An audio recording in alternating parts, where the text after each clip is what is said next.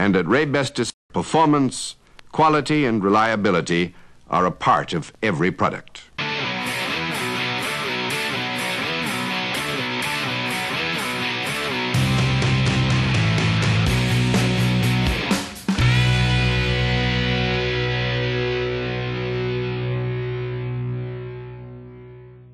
Hi, my name is Irvin Gers. We here at Raybestos Powertrain manufacture a wide variety of products for automotive OE and the aftermarket. At the core of our business is our wet friction materials. These are used in a wide variety of applications ranging from automotive street to high-performance drag racing, agricultural to heavy duty. Most of our manufacturing efforts and processes are used to bond friction material to a steel core. It's very similar to this. We've been doing this for over 100 years now, and we'd like to consider ourselves experts in our field. We are the only vertically integrated manufacturer that can make our base paper, we can resin saturate, we can blank out steel cores, we can formulate our own adhesives, and bond and size in-house. Today, I want to talk to you about a different type of Raybestos Powertrain product. These here are some samples of our Raybestos Powertrain lockup torque converter rings. We manufacture the base paper material, we resin saturate, and we adhesive coat. The difference is you, the customer, will do the bonding. Naturally, we want you to recreate the same success in bonding that we do here at our facility. This video will illustrate proper bonding procedures beginning with target specifications and then moving on to key elements of correct surface prep for bonding. Remember, Raybestos Powertrain torque converter rings come to you pre-coated with our latest adhesive, Quicker Bond, which is designed to reduce bond time, and there is no need to add more adhesive if you follow the instructions. There are two types of bonds I'd like to discuss with you. One of those is a mechanical bond, and the other one is a chemical bond. A chemical bond is achieved by using an agent such as a glue or an adhesive to attach two items together. Such as if I was to put a glue or an adhesive on my hands and I was to press them together, that would be a chemical bond. Mechanical bond is where the two objects are physically interlocked, such as this. What we want to achieve is a chemical bond and a mechanical bond, and that would be where we not only get the chemical bond between the two objects, we also want them to interlock. That is a strong, solid bond that is both chemical and mechanical. And that's what we'll be working on today. We'll show you how to properly prepare the bonding surface so that you can achieve that successful chemical and mechanical bond. So let's head over to Ray's Garage.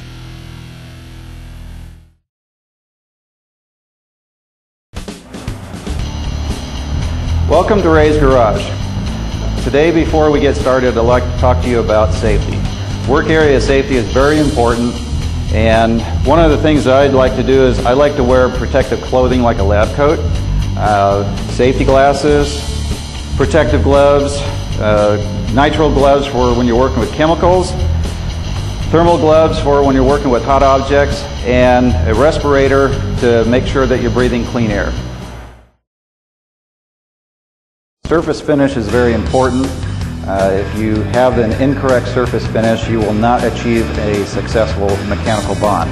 For our surface finish, we are looking for a target of 120 microinches, and with a variance of 100 microinches to 140 microinches. So as you can see here, we've already prepared our surface. There's a number of ways you can do this, but primarily the most common ways of preparing the surface is either to turn it on a lathe or to use a grit blast. So we've got our pocket surf set up. You want to have it set to measure about 180 thousandths with a 30 thousandths cutoff. It's as easy as pushing a button, you get your reading, and we're good to go. In some designs, pistons can be tapered on one side or on both sides. If the piston is flat, the platens should be flat. If the piston is tapered, the platens should match the taper. If you do not make allowances for tapered components, your bond will fail. For example, if the platens only contact the inner diameter of the torque converter ring, expect low adhesive shear strength on the outer diameter. If the platens only contact the outer diameter of the torque converter ring, expect low adhesive shear strength on the inner diameter. We're going to do a time and temperature study. We want to make sure we set our bonder up for the optimum bond and that we don't have any problems with it. A critical component of the bonding process is the calculation of the net facing pressure, which is required to create a successful bond on each particular piston or damper assembly. If you don't have access to a bond pressure calculator, here are the calculations you'll need to perform. First, determine the surface area of your torque converter ring. This basically involves determining the surface area of two circles, the outer diameter, or the OD, and the inner diameter, or the ID, of the torque converter ring, and subtracting the smaller number from the larger. Your formula should look like this. Pi times the outer diameter divided by 2 squared minus pi times the inner diameter divided by 2 squared equals the surface area. Next, we take the net facing pressure we want, a figure between 200 and 250 psi, and multiply that by the surface area we just calculated. Then, divide the area of the piston, which is calculated by pi times the piston diameter divided by 2 squared. And that totals our air pressure needed. The formula will look like this.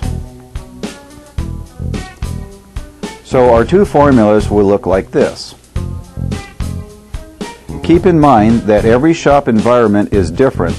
You may have to choose a higher or lower net facing pressure depending on the equipment that you use. Just make sure your net facing pressure stays between that critical range of 200 psi and 250 psi. You can also find these formulas under Tech Tips on the Raybestos Powertrain website at www.raybestospowertrain.com. So now what we're going to do is we're going to do a time and temperature study, and the reason why we're doing this is we want to make sure we set our bonder up for the optimum bond, and that way we don't have any problems with it. So one of the first things that you want to do is you want to preheat the bonder so that way it takes less time for the bonding process to occur. So I'm going to turn the power on. Notice the different readings here. The lower reading in red is the temperature that we want the platen at. So this is the upper platen, we want that at 450. The lower platen, we want that at 450. So in order to speed up the heating process, I'm going to lower the ram, and that will get rid of the air that's in between the two platens, and it'll aid in the heating process for the platens. While we're doing that, we want to make sure that we've got the right amount of air pressure on our ram, and we do that by what we discussed earlier, which is we go through our formulas and we determine how much air pressure we need. Well, we've already measured this ring, and this one here is 9.875 inches, and the inside diameter is 8.75 inches. So with all those calculations, what we were able to determine is that we need 120 psi on our 6-inch ram to do the bonding that we need in order to get the proper amount of net facing pressure. For our temperature study, what we're going to do is we're going to put our temperature probe on our assembly, and we're going to put a blank ring on top of it. And the idea is you want to make sure that when you lay this on here in between, that the temperature, the end of the temperature probe will be about the center of the torque ring. Not necessarily in the center here, because as you can see, that may just catch the very edge of that. So just kind of get it in there. And you want to use something to hold it in place. You can use a thermal tape of some kind to hold the wires, but do not cover the end of that tip there, because that's going to sense the temperature as it rises as we're doing our study. Okay, now that we got our temperature up where we want it, we're going to have my assistant Dan go ahead and put our piece into the bonder. So while he's doing that, I'm getting ready to set our stopwatch. And what we want to do is we want to time how long does it take for the bond line temperature to reach our 350 degrees. That's very important that we know how long it takes for that to happen.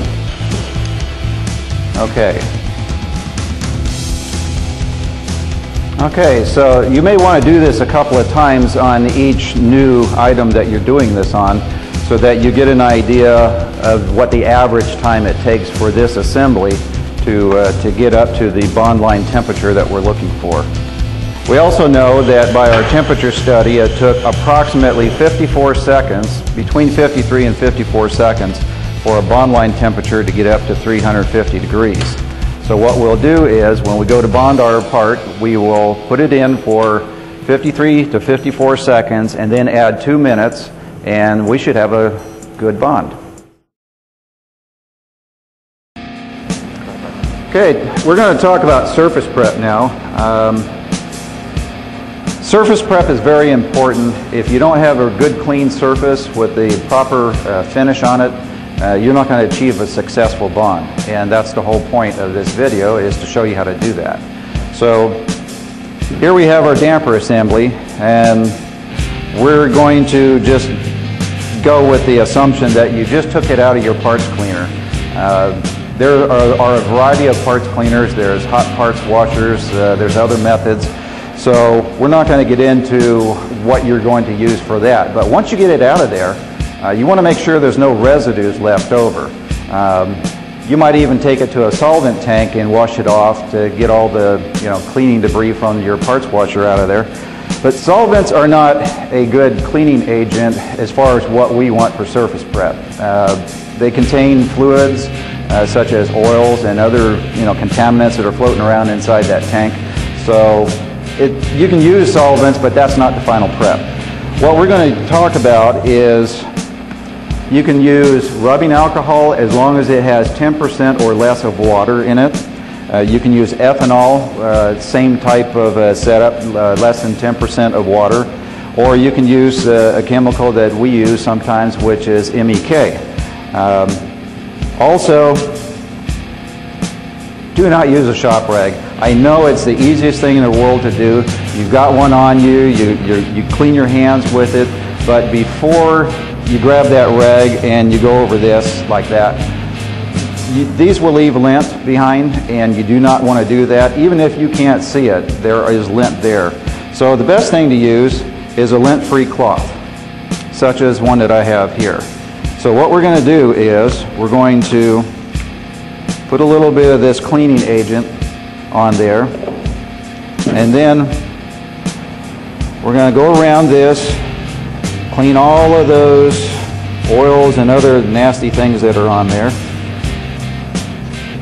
And then you can take a dry one, just wipe that down, make sure everything's nice and clean, and we're ready to bond. Now we want to make sure that when we go to put this in the bonder that it's going to stay in place. So I could put it like that, and if I handle it, it'll move around. So what I'm going to do is I'm going to take a little bit of this MEK, and I'm going to put it in a couple of places here. And what that's going to do is that's going to kind of soften that adhesive just a little bit. And we hold it in place for a few seconds or so. And what it's going to do is it's going to make it tacky enough, as you can see. That ring is in place. It's not bonded yet, but it will stay in place while we put it in the bonder. We've got our bonder already preheated now. As you can see, the upper and lower platens are at least 450 degrees. So we are ready to bond. Let's raise the upper platen. And Dan is going to put our piston in there, and we're going to go ahead and bond. Now when you're doing this, make sure that you get that piston or the damper assembly centered on the platen. That way we make sure we get good coverage when the upper platen comes down. keep in mind that this assembly is very hot, so you want to make sure you're wearing your protective gloves. And we'll let it cool off, and then we'll do some checks to make sure we got a good bond. After we pull the assembly out of the bonder, one of the first things we want to do is a preliminary test, which is an air test. And basically the idea behind this is you take the air nozzle and you want to blow air between the ring and the assembly and see, does the ring just pop right off?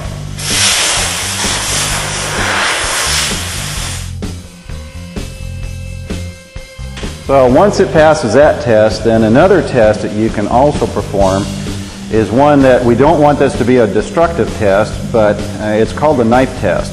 And we're going to take a blade, a dull blade of some kind, and gently go around the outside ring and see, does the ring want to pop right off of there? And as you can see, our ring has stayed on the assembly. So another test, and this one's going to be a little bit more on the destructive side, is the chisel test. And the idea of this one is we're actually going to take a dull chisel and we're going to run it at about a 45-degree angle, and we're actually going to cut the ring. And what we're looking for is what's underneath the surface there. Does the adhesive look like it has adhered to the assembly, as well as also the underneath side of the torque ring.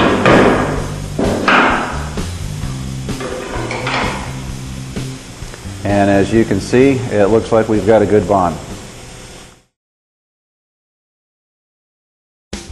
As a last resort, we're going to do what is called a bend test. The bend test basically is taking a section of the bonded assembly that we're going to cut out, and we're going to bend it over a 1-inch rod. And the idea is what happens to that friction material after we bend it. And that's why this is a destructive test, because we do have to cut a piece of the assembly out. So, as you can see, we are now starting to perform the test. And we are going to actually bend this down as far as it will go in this assembly. And as we can see, we're already getting something happening here with the material. It's splitting. Well, we want it to do that. What we're looking for is what does the underneath surface between the bonded assembly and the piston look like. So as you can see, we have a good bond here. We still have adhesive that is bonded to the metal part of our assembly. We still have some friction material in the adhesive, and we have the split, which is what we were looking for. So this will pass the bend test. So there you have it. We've had a successful bond. In order to achieve that successful bond, we've talked about surface finish. We've talked about time and temperature study, which we use to set the bonder up properly. We've talked about surface cleaning, and we've also talked about testing in order to ensure that we have had a successful bond. If you'd like to know more about Raybestos Powertrain, please feel free to visit us on our website at raybestospowertrain.com. And at Raybestos, performance, quality, and reliability are a part of every product.